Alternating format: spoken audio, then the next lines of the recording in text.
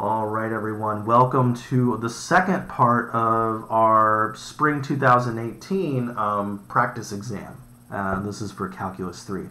So, embarrassingly, I just recorded, or I thought I recorded this video. I just went over the entire thing, which took like at least 20 minutes. But then I found out I wasn't recording at all. So that's why the work is already written out here. So I'm just going to kind of go over my work for these problems. All right, so we left off at number 12, this multiple choice question. Here we were given a position function r of t, which is cosine, sine, and cosine. And our goal for this problem is to find the sum of the tangential acceleration with the normal or centripetal acceleration. And we want to do so at t equals pi over 2. All right, so what we're going to do is we're going to find each of these separately, and then we're going to add them together. All right, so the formula for the tangential acceleration is v dot a over v, which is also the scalar projection of a onto v here. And in order to do this, of course, we need to know what the velocity and acceleration are, so this is when we did some derivatives. So I had the derivative of cosine, sine, and cosine, and I got negative sine, cosine, and negative sine. Then I did the derivative of this, and I got negative cosine, negative sine, and negative cosine. Now, since we're doing this at a particular t value, I just went ahead and plugged in pi over 2, meaning I'm going to use negative 1, 0, negative 1 as my velocity vector, and I'm going to use 0, negative 1, 0 as my acceleration vector, since we're doing it specifically at pi over 2. All right, with all this information in tow, we're now able to figure out what our AT is. So I do v dot a, negative 1 times 0 is 0, 0 times negative 1 is 0, and then negative 1 times 0 is also 0. Okay, so we get a dot product with 0, meaning that we have no tangential acceleration. And if you look at the type of function we're looking at here, this sort of makes sense. These are all sines and cosines, or circle components, as I like to think of them, meaning that this particle is likely spinning around in some circular manner, meaning we're not going to be shifting to the left, right, up, and down at all. So we're not going to have any tangential acceleration, but we almost certainly will have some normal or centripetal acceleration. All right, now the formula for that is the magnitude of the cross product of the two divided by the magnitude of v. For this one, we will need to know the magnitude of v, since it won't just be a 0 in the numerator. So I just took the magnitude of this vector, and I ended up getting root 2. All right, now I put the root 2 down there, and then I just need to know what the cross product is. So I did the cross product. 0 times 0 is 0, and then we do minus negative 1 squared to give us negative 1. With j, we do negative 1 times 0, negative 1 times 0, giving us 0. And then with k, we do this square right here. So I do negative 1 times negative 1 is 1, and then we have minus 0. And the magnitude of this vector ends up being root 2. So I put root 2 in up there, and I also have a root 2 in the denominator, meaning that we get 1 for our normal component. So that means that AT plus AN is 0 plus 1, which is equal to 1. And thankfully, that is one of the answer choices. All right, that was the last normal multiple choice question we had on here. The remaining multiple choice questions were bonus, meaning the points that they contributed were above and beyond the total score of the exam. All right, and these are more they're less computational, a bit more kind of conceptual questions here. So if u of t is a unit vector, then u dot u prime is equal to, and that's where the question stops, but we ended up figuring out the answer was 0, or I figured out by myself off camera. So u is a unit vector, right? So its magnitude will be 1. So if I square both sides of that, that will still be 1. Now, whenever we have the magnitude of a vector squared, that's going to be equal to u dot u. All right.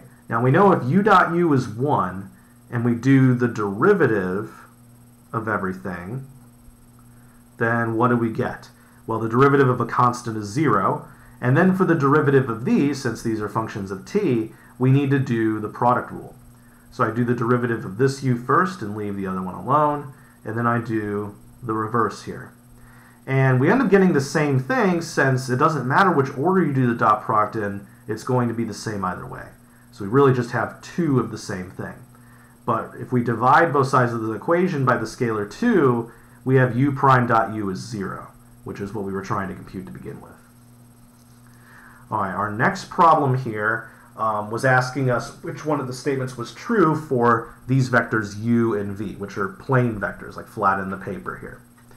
And the first statement that they gave actually ended up being the correct one, which was that u dot v is less than 0. So dot products of magnitude tends to be larger the more parallel vectors are to one another, but it tends to be more negative if they're pointing in opposite directions. And if we put these vectors back to back here, we see that they're pointing in opposite directions, meaning that their u dot v is going to be negative.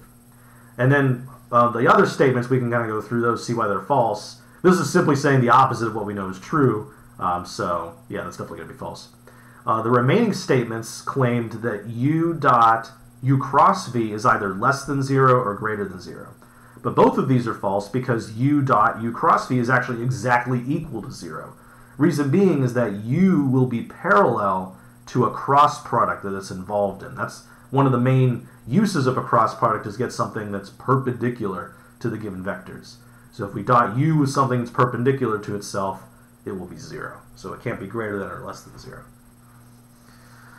Alright, then finally we come to this one here.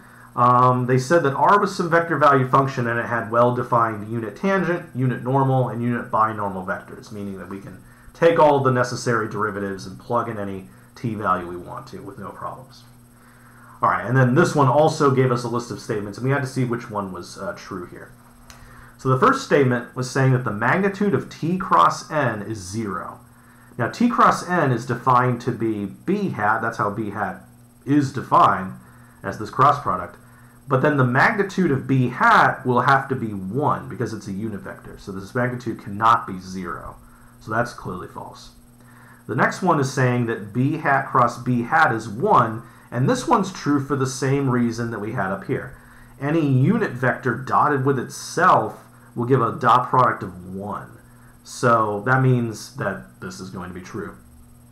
The next problem is essentially saying the negation of what we're saying here. This is saying that the dot product of a unit vector with itself will be 0, which we know that's not true. It's going to be 1.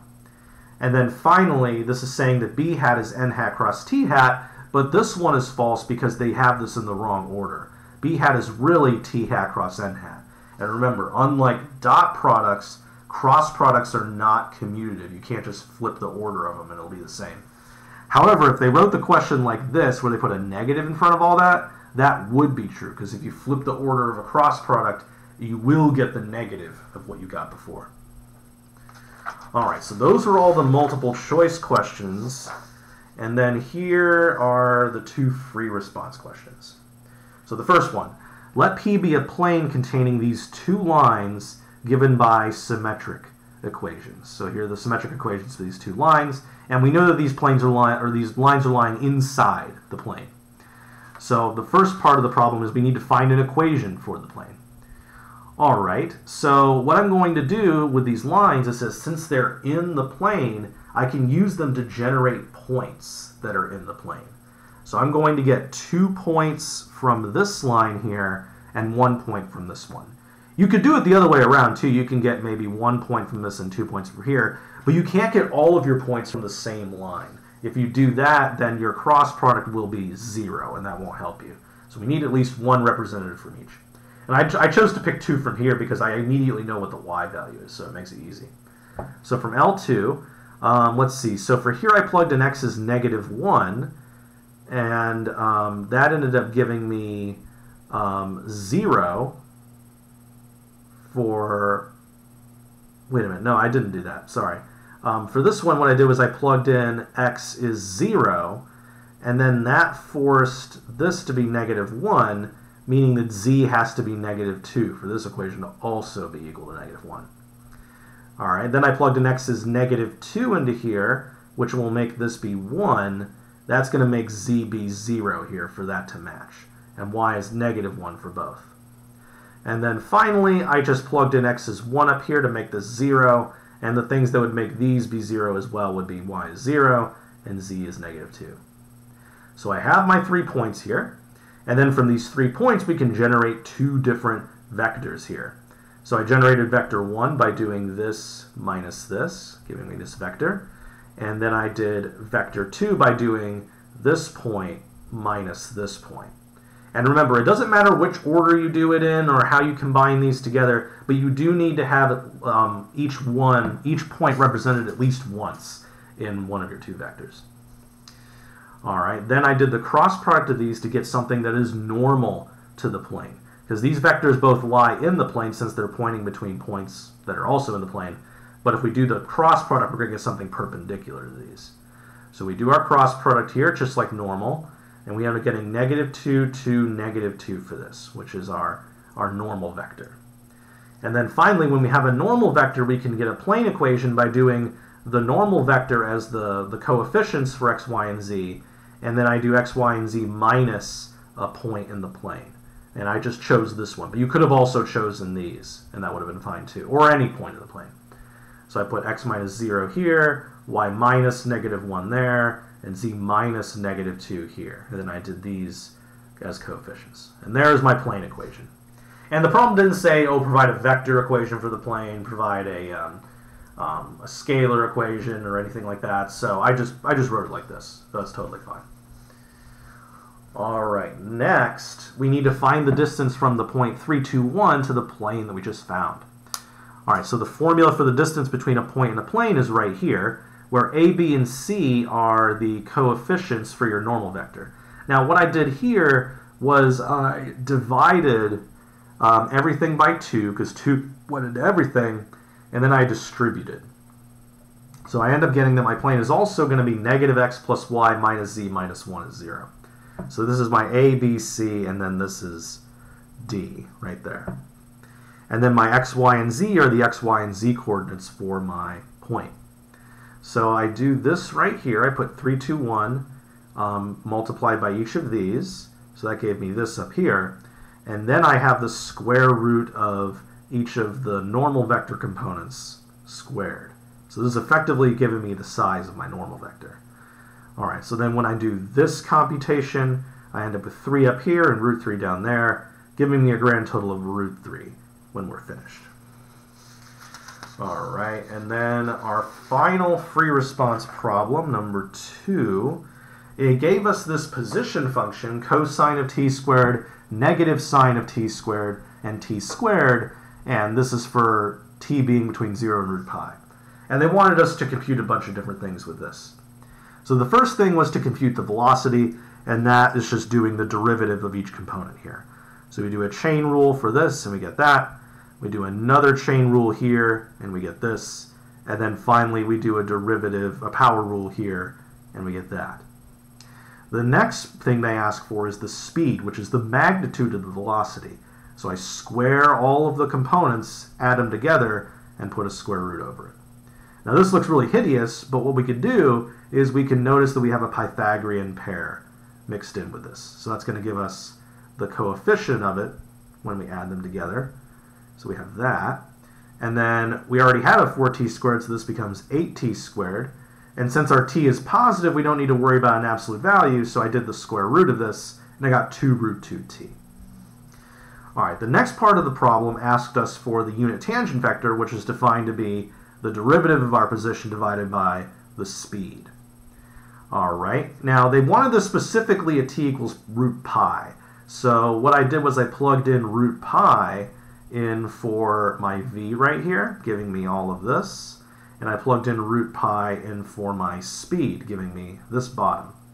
And then we saw some cancellation happen here. So the 2's can all cancel out, and then every term has a root pi as well, so those can all cancel out. All that's left in the denominator is a √2, and then up here we have sine of pi, which gives us 0. We have cosine of pi, which is -1, but then we have another negative, and then we divide by √2.